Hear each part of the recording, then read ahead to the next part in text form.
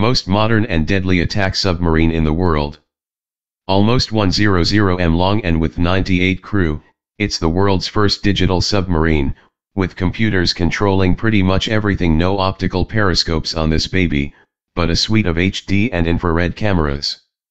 It carries torpedoes and the notorious Tomahawk cruise missile, so she can hit targets 1,000 miles away to within 30 feet. A nuclear reactor for unlimited power and a 4 different sonar arrays round out an all-round scary bit of kit with all the black low-drag panels on her. She looks more like the scary supervillain's ride than something used by the Royal Navy. This is awesome. Stealth features mean that the Astute class makes less noise than a baby dolphin, making her impossible to find underwater.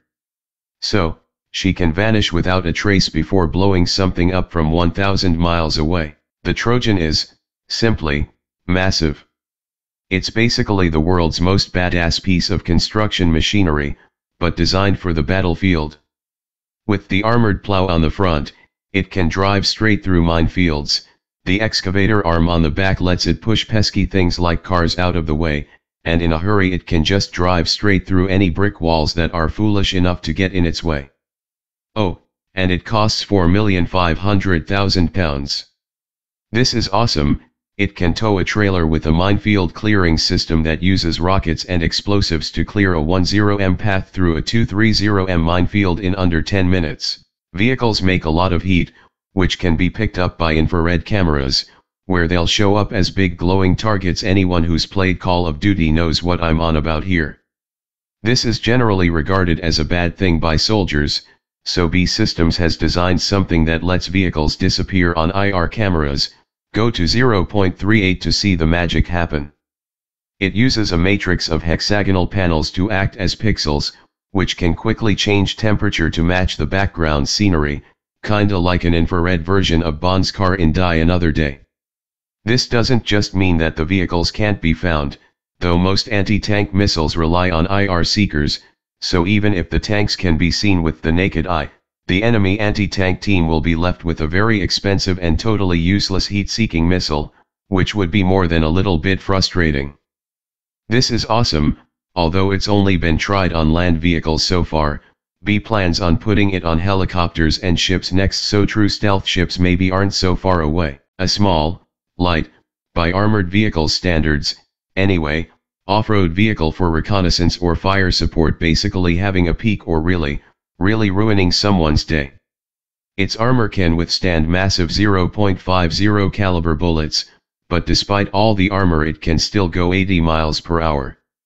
Its killer feature, though, is the weaponry stuck on the back.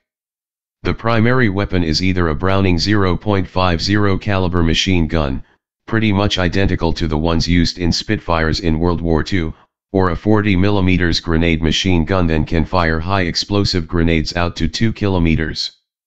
There's also a 7.62mm machine gun for when you don't feel like blowing up the whole world. This is awesome, thanks to super clever armor on the bottom of the car. If it hits a mine designed to blow up tanks, it's so well protected that the occupants will be able to stand up and walk away. Which is handy. An air defense destroyer, mainly designed to find planes, and then blow them up very quickly and painfully. Thanks to being crammed full of sensors and weapons, it's rather good at its job.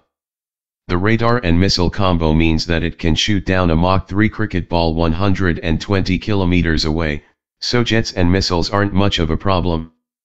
For close-in stuff, it's also got a point defense system of 20mm phalanx guns. These use a radar to lock onto something, then unleashes 4,500 massive 20mm shells per minute each to shoot it down. Basically, this ship is the boss of whichever bit of water it happens to be in. Even an American admiral labeled it badass. This is awesome. To deal with any of those pesky surface threats like ships, it's also got a 113mm cannon and two 30mm Gatling guns, both of which can either use radar to lock onto stuff themselves, or be remote controlled from the ship's control room. Nice if you like blowing bad guys up without getting your hands dirty. A joint UK-US venture, the F-35B is a stealthy new fighter, with one very special change: it can hover stationary in midair. It has a full arsenal of guided bombs and missiles, which can be carried internally, and it's also a stealth plane, which makes it damn near impossible to shoot down with missiles.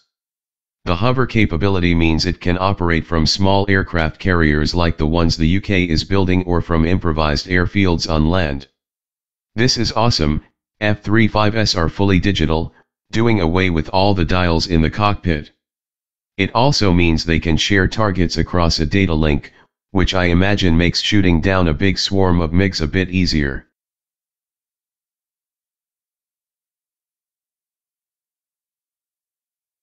The Challenger II's been around for a while now, but I reckon it still keeps its title as the best and meanest tank around, thanks to the combination of clever armor, big engines and ridiculously accurate weapons.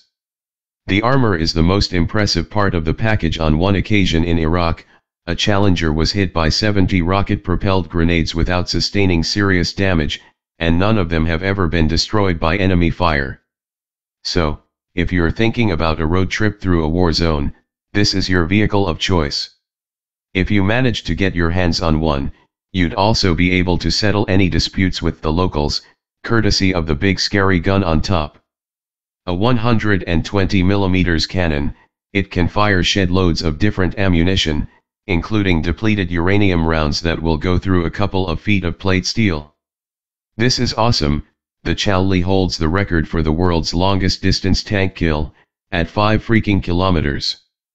Think about it, that's hitting a target a couple of meters across, at a range where you can barely see a bus. That's just insane. The Apache is a US helicopter that British geeks at AgustaWestland took, and made just a little bit better, and it's built in the UK. It's a fully digital attack helicopter, with a terrifying array of sensors and weaponry. Starting with the cameras, it's got a turret with daytime and infrared cameras built in, that can snoop from miles away, before you even realize you're being spied on. The pilot's also got a night vision system that lets him avoid annoying things like trees and mountains at night. The big dome on the top is a radar which can identify enemy people or vehicles, or even map the ground to find cubby holes or weapon caches. The weapons, though, are what makes this heli truly badass. The 30mm cannon has a range of around 3 kilometers, but the really cool thing is that it will fire where the pilot looks, giving a whole new meaning to the idea of a death stare. There are also 70mm rockets, which can destroy a whole wood, and Hellfire missiles, which are laser guided and will blow up anything up to a small ship, and cost the same as an Aston Martin DB9. This is awesome. It can be fully automated, combining the computer, radar, and missiles to identify priorities and then blow up 16 targets in under 30 seconds, all with no human intervention. That's kinda scary. Sometimes simple is best, which is why this comes in at number 2. The new sniper rifle of the British Army, it fires a 8.59mm cartridge out to 1,100 plus with incredible accuracy. This is awesome. This rifle holds the world record for the longest distance sniper kill, at 2,475 m. And, in case you were in any doubt as to how good this rifle is, that wasn't a one-off shot. The sniper in question hit 2 targets, and then managed to shoot the machine gun they were using. That's a tiny target, shot 3 times in a row from well over a mile away, and just shows how undescribably epic this rifle is. Put simply, it's the future of combat planes, and it's made in Britain. Unmanned aerial vehicles currently in service are all propeller-powered and easy to shoot down, but that's not gonna happen with Taranis. It's a supersonic stealth UAV, designed to sneak through radars and then bomb the crap out of whoever the government doesn't like at the moment. Although it's not in service yet, just the pictures of it sitting in a hangar are enough to scare the crap out of me. This is awesome. A little spookily, Taranis also has an artificial intelligence system that should allow it to fly large parts of its missions without human control. Although this is deeply cool, I'm not really sure I want machine-controlled stealth fighters roaming the sky all by their lonesomes. Thank you very much.